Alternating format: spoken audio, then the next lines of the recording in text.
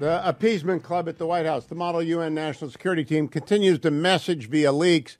This morning, they're messaging that the U.S. is said to believe Israel won't strike Iran directly, will focus on proxies instead. I don't believe any of this stuff, but what does Senator Tom Cotton think? Good morning, Senator. Welcome back. Hey, Hugh. Good morning. It's good to be back on with you. So do you think that the Biden administration is wiscasting again? They're trying to influence Israeli behavior by telling them what they would prefer them to do? I think that's what's going on, Hugh.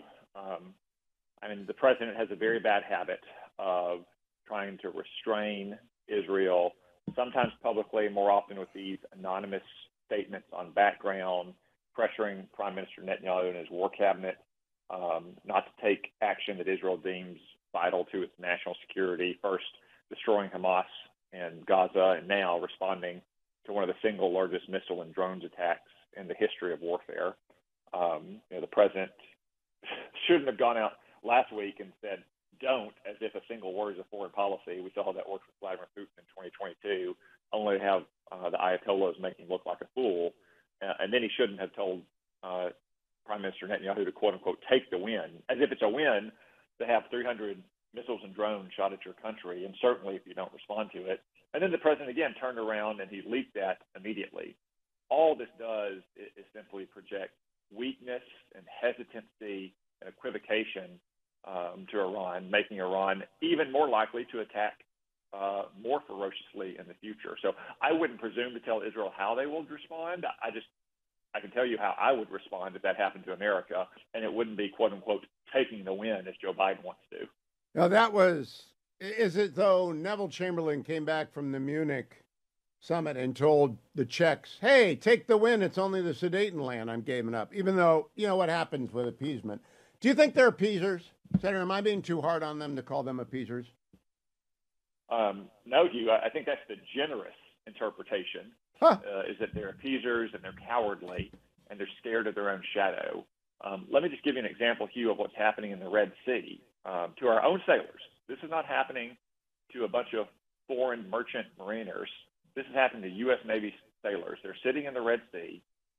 The Pentagon is boasting that these sailors have, quote, been in the weapons engagement envelope for more time than any ship since World War II. What that bit of bureaucratic jargon from the Navy means is they've been sitting ducks to Yemeni weapons for longer than any time since World War II. That's not a success story, Hugh. That's not a good news story. That's a failure. Because all this president is willing to do while those sailors are sitting ducks is to blow up missiles or drones that are in the air coming at U.S. Navy ships. Again, not merchant vessels, U.S. Navy ships, or maybe blow them up when they're on the launch pad getting ready to strike. He refuses to get on offense against these outlaw rebels in Yemen and blow up their manufacturing sites and their munition storage sites and their command and control centers because, again, he is fearful of escalation, just like he pussyfooted around for 2 years in Ukraine, fearful of escalation, when what that projected fearfulness does is just guarantee that your adversary escalates. The way to avoid escalation, Hugh, is to establish what you might call escalation dominance. Escalation dominance is a good term. Senator, Saudi Arabia and the United Arab Emirates took on the Houthis for years, and they did not make as much progress as they had hoped. And I don't know why that is. Would the United States be able to secure the space and then leave if it had to, and invite in our Sunni allies to supervise as they were once deployed there until we oblige them to leave?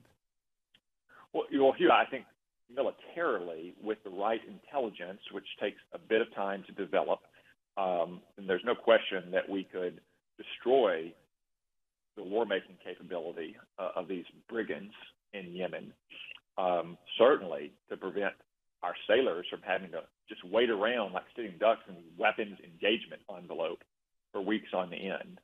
Now, Yemen has long been an unstable country with a troubled history. America has no business going into Yemen and trying to stabilize it or create some kind of democratic governance like it's Denmark or the Netherlands. But after we, with partners in the region, destroy these rebels' war-making capabilities, at least so it's no longer a threat to our sailors or our troops in the region, or Israel and other partners in the region, I'm confident that nations like Saudi Arabia, which has deep historic ties with Yemen, and the United Arab Emirates could help stabilize Yemen in some way that stops this threat to American interests. Do you understand why they weren't able to? I really don't have any idea how the UAE, which is little Sparta, according to General Mattis, and Saudi Arabia, which has got a pretty good army, how were they not able to advance upon the Houthis? Well, part of it, Hugh, is that the Obama administration didn't provide the support that I think they should have, because, again, you have so many in the Democratic Party who see the Middle East through the lens of American partisan politics.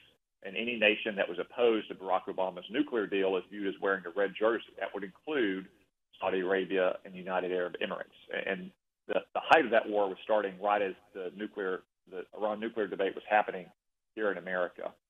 And therefore, you had a lot of Democrats in the Congress putting pressure on the Obama administration not to enable Saudi Arabia and the Emiratis to go for the jugular against these rebels in Yemen. But again, it just goes to show the best way to deter a threat is not to manage it carefully, not to try to gradually tinker around the edges of it, but to go for the jugular and eliminate it. Now, Senator Mike Johnson, the Speaker of the House, is going to bring 4 bills to the House floor. One is going to be for Israel, one's going to be for Ukraine, one's going to be for Taiwan, one's going to be for our industrial base. What's your advice to your colleagues in the House? Because I want them to vote for all 4. Ryan Zinke just told me he doesn't think he's going to vote for Ukraine because there's too much in it. What's your? I really don't want to waste money, but I also don't want to waste time. So, Hugh, I support all those initiatives, of course. I want to back Ukraine. I, of course, want to back Israel.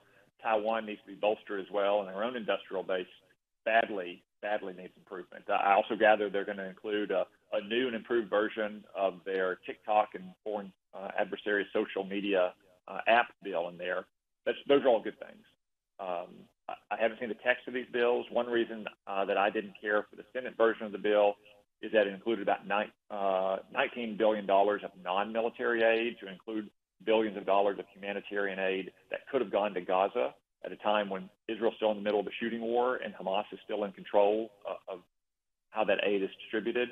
So when they're writing the final content of that bill, putting aside procedural questions, I would encourage my friends in the House to look at military aid only, maybe make some or all of that military aid the form of loans, make sure that we're not sending aid to Hamas-controlled Gaza, because remember, Hamas doesn't divert aid in Gaza, it accepts it. And then focus especially on what we need to improve our military industrial base. All these countries need these weapons now, but more than anything, they and America need America to be able to make a lot more of these weapons a lot faster going forward. So last question, Senator. The demonstrations have paralyzed the president, and he's also afraid of any disruption to oil supply, raising gas prices. Do you think he ought to hit the refineries that Iran has, even if it hits us in the pocketbook? Because the world oil supply is one market. If we disrupt their refining capability and hit them in their pocketbook, we'll pay part of that price. Should we do so? So the real question is what Israel's going to do. Israel is a nation that was attacked, Hugh. I think oil refineries are an obvious vulnerability of Iran. Everyone's known that for a very long time. Another vulnerability are their drone and missile manufacturing sites, many of which are not deeply buried the way their nuclear sites are. I think the president should certainly back Israel to the hilt, whatever Israel decides to do, to make sure that the Ayatollahs are scared straight and never undertake another attack like they did on Saturday night. What the president should not be doing is discouraging Israel from striking those refineries, like he is discouraging Ukraine from striking Russian refineries.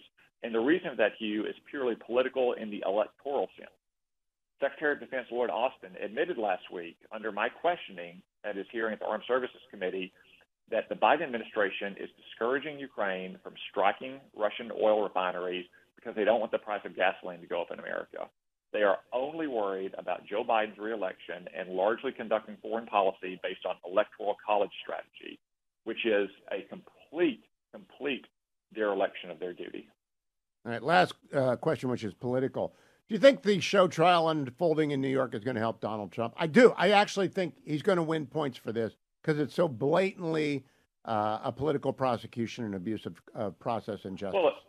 Well, Hugh, it should help him because it highlights how the Democratic Party's entire political strategy this year has become the weaponization of the legal system. The prosecutor in New York City has brought charges that the Southern District of New York, the U.S. Attorney's Office there in Manhattan, refused to bring, and that his own predecessor in New York refused to bring. It's not even clear that these charges are within the statute of limitations. He's got to cite some other underlying crime that he won't even settle on yet. So this is clearly a political witch hunt that's designed to hurt Donald Trump in his election campaign. That's all there is to it. And I think every day that this trial goes on, it becomes more and more apparent. So I'm hopeful that the good people of New York who are seated on that jury will see through it, or at least one of them will see through it, and refuse to go along with this political witch hunt.